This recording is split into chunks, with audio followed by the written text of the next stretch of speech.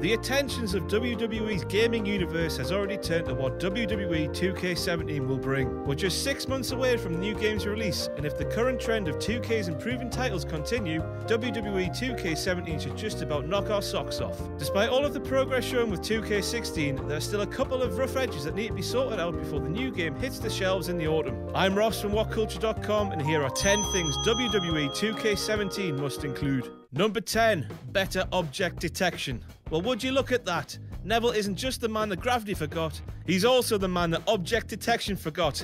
Ha ha ha ha ha ha. This is a problem that blights many games in general, so this gripe isn't reserved for 2K alone. It's still a problem that appeared all too regularly in 2K16 though, and really went a long way to spoiling the majority of stellar graphic work seen elsewhere in the game. 2K have reportedly failed to update their basic game engine since the days of SmackDown vs. Raw, meaning the new animations that have been added into the hair, cloth and other materials are still susceptible to some botched object detection. This happens in FIFA and stuff like that though, so it's okay though, it's not too bad. Arms going through turnbuckles, backs disappearing through the mats. Can we just have a virtual WWE universe with solid services please, 2K?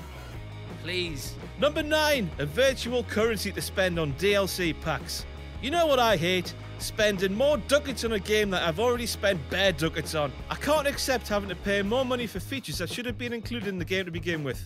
I mean, why should we have to be paying more money to play as Los Matadores? Maybe 2K should be looking at FIFA, where you earn a virtual currency through playing matches and completing objectives that allow you to buy nice things. I know it doesn't really make a lot of business sense, but it would be best for business in the eyes of the fans, and that's all that matters. Number 8. Every member of the current roster included in the game. Well, I mean every single member of the roster around WrestleMania season, when all the character scans take place, but you know what I mean. Now I don't know about you, but I'm still a little bit miffed that we didn't get the 4 horsewomen in WWE 2K16. 2K claimed they didn't have time to get the ladies in, even though they were all established members of the NXT roster around WrestleMania season last year.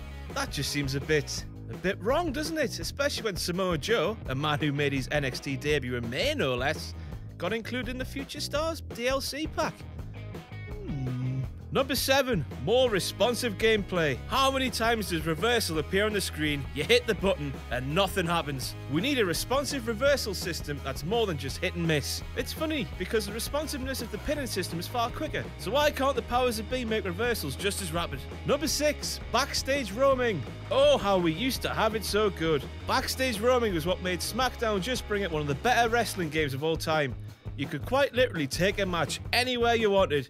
All you had to do was step on one of those little red arrows and you'd be off, teleporting here, there and everywhere. Today, diddly squat. Bring it back please 2K, it would be amazing. Number 5, more returning match types. 2K16 brought back a lot of the match types that were missing from the previous year, but there's still some way to go. The likes of Buried Alive, Casket, Ambulance, Inferno, Backstage Brawl, they're all still missing. I want to brutalize people. Number 4, more returns in the creation suite. You know, same formula here. Bring back, create a match type, create a finisher, and other popular features from years gone by. The massive scope of past creation suites is just what made them so great. We just need more in the modern day. We need more. We want more. I hope we get more. Number 3, Renee Young to be made into a human being again in My Career. Ah! What's that? Where's Renee and what have you done with her? You spend hours and hours and hours sculpting Fandango's eyebrows, and Renee Young still looks like that. Like some sort of zombie robot complete with black teeth, Medusa's hair, and the personality of Roman Reigns. I mean, look at her in real life, she's lovely. Don't get me wrong, 2K16's My Career Mode is exactly what we wanted to see. Our own decisions meant that we took control of our own destinies. We created organic rivalries that we wanted to take part in. So let's hope we get more of that, but a proper Renee. A Renee without the pauses. Oh, the pauses. Number 2, GM mode.